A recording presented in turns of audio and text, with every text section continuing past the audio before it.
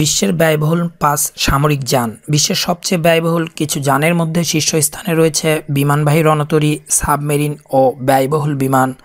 The রিচেস্টের প্রতিবেদন অনুযায়ী নিচে তুলে ধরা হলো তেমন ৫টি ব্যয়বহুল সামরিক যানের তথ্য। Gerald Ford.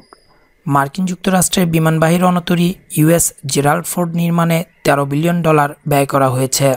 এটি 1106 ফুট লম্বা। এটি রাডারে ধরা পড়ে না। 2টি রানওয়ে রয়েছে এর ওপরে। জাহাজটিতে 5000 মানুষ কাজ করেন, তাদের মধ্যে 4000 মেরিন সেনা ও নাবিক। এর ওজন 1 লক্ষ টন। 80টি বিমান ধারণ ক্ষমতা রয়েছে এটির। Queen Elizabeth. যুক্তরাজ্যের বিমানবাহী রণতরী HMS কুইন এলিজাবেথ। এটি নির্মাণে ব্যয় হয়েছে $9.3 বিলিয়ন। এর দৈর্ঘ্য 918 ফুট। 65,000 টন ওজনের এই বিমানবাহী রণতরীটি 10,000 মাইল চলতে পারে কোনো জ্বালানি ছাড়াই। জাহাজটির 4টি শক্তিশালী জেনারেটর রয়েছে। এগুলোই একসাথে চালু করা হলে এটি দ্রুত গতিতে চলতে এবং পর্যাপ্ত বিদ্যুৎ উৎপাদন করতে সক্ষম হয়।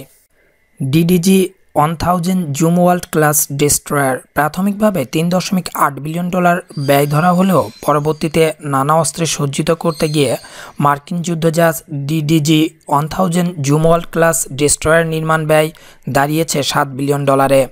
আর এতে যোগ করা হয়েছে বিশ্বখ্যাত রেইল গানও। এছাড়া এটি শত্রুর র্যাডারে সহজে ধরা পড়বে না। HMS অ্যাস্টিটিউড। $5.5 বিলিয়ন এই সাবমেরিনটি একটি নিমিজ ক্লাস সাবমেরিন। এটি 30 নট বেগে চলতে পারে। এর টর্পেডো 30 মাইল দূর থেকেও শত্রুপক্ষের জাহাজ ডুবিয়ে দিতে সক্ষম। এর মিসাইলের পাল্লা 1000 মাইল। এছাড়া নানা আধুনিক যন্ত্রপাতিও রয়েছে এতে। Charles D Gawli. $4 বিলিয়ন ব্যয়ে নির্মাণ করা হয়েছে ফ্রান্সের এই বিমানবাহী রণতরীটি। এটি বাস্তবে 1986 সালে কমিশন প্রাপ্ত হয়, তবে নানা কারণে এটির কাজ শুরু করতে পারেনি। এরপর নানা সমস্যা কাটিয়ে সম্প্রতি পারমাণবিক শক্তি চালিত জাহাজটি কাজ শুরু করেছে।